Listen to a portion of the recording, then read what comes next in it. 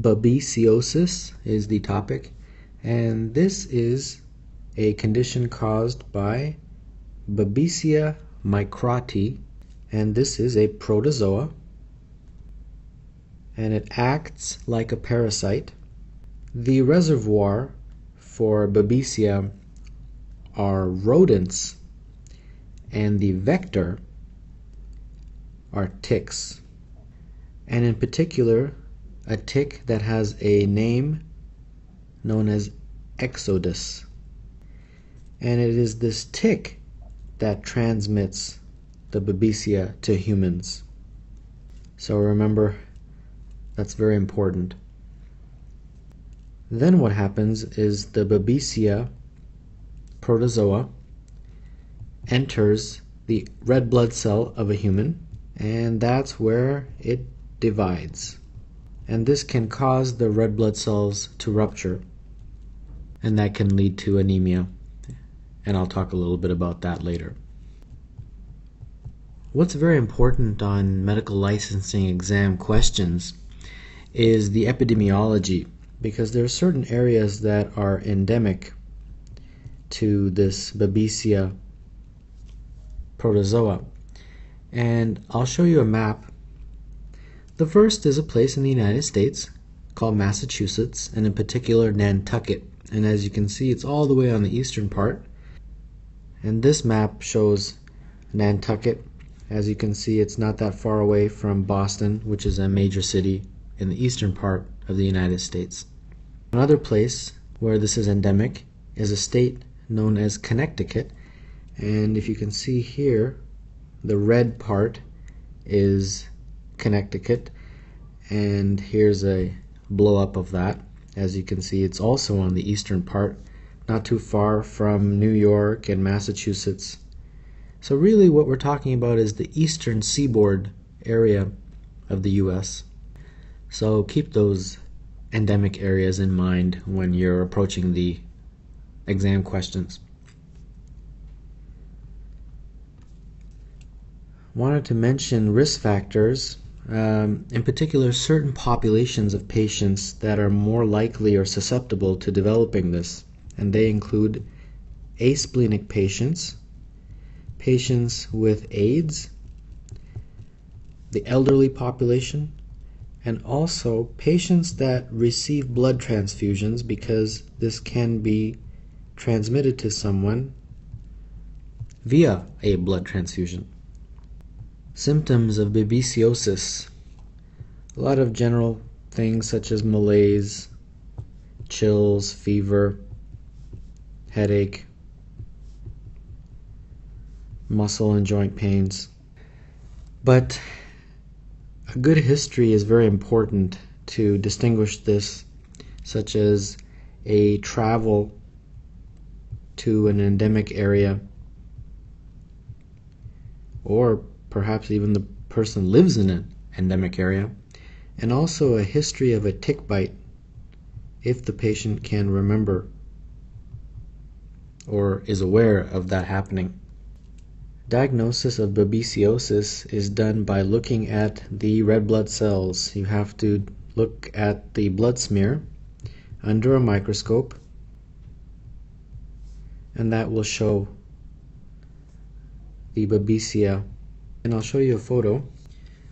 So here is a blood smear, and as you can see, inside the red blood cells is the Babesia protozoa.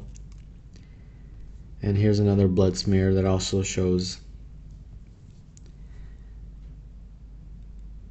the Babesia inside the red blood cell. In addition to the blood smear, a CBC and retic count are important, because these two will be able to help you detect the hemolytic anemia that occurs. The retic count, of course, will be elevated, and the hemoglobin and hematocrit will be decreased. This is an important distinguishing factor to separate Babesia from other similar parasite infections. Another test that's helpful is a urine test, because that can show hemoglobin in the urine. the hemoglobin that's been released from the ruptured red blood cells.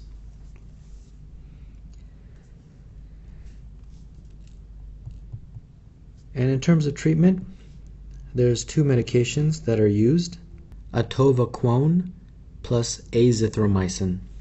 And these are the drugs of choice.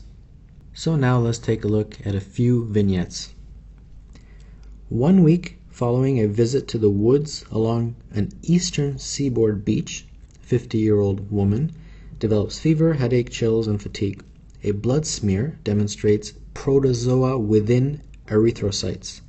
Which of the following is the most likely pathogen? Erythrocytes, of course, are red blood cells, and they're telling you that inside these RBCs is some protozoa, and it gives you the appropriate epidemiology of an endemic area along with all the symptoms of babesiosis. So the answer would be A, Babesia microti. 65-year-old man living in Nantucket, Massachusetts, receiving rituximab for lymphoma, presents to the emergency department of his local hospital with 2 days of fever and chills. He is noted to have severe anemia, proteinuria, and hemoglobinuria. Patient is admitted to the hospital and broad-spectrum antibiotics are started for presumed bacterial infection. Soon after admission, he develops respiratory failure requiring mechanical ventilation. A blood smear obtained on day 2 reveals intra-erythrocytic ring forms with parasitemia of 20%. Patient has not traveled away from Nantucket in several years. Treatment with intravenous clindamycin and oral quinine is initiated, and the patient also receives exchange transfusions. Parasitemia decreases, and the patient no longer needs mechanical ventilation by day 4. He is discharged home after 14 days, but his outpatient course is complicated by relapsing parasitemia requiring an additional course of treatment. Most likely diagnosis is. Parasitemia essentially is talking about the parasite in the blood. And the blood smear is pretty characteristic, along with the endemic area, and it's a pretty good vignette to point towards babesiosis.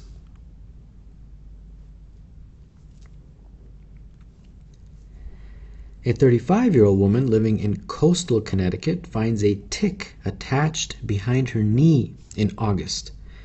Her primary care provider removes the tick, notes it to be an engorged Ixodes scapularis nymph, and gives her 1 dose of doxycycline for prophylaxis of Lyme disease.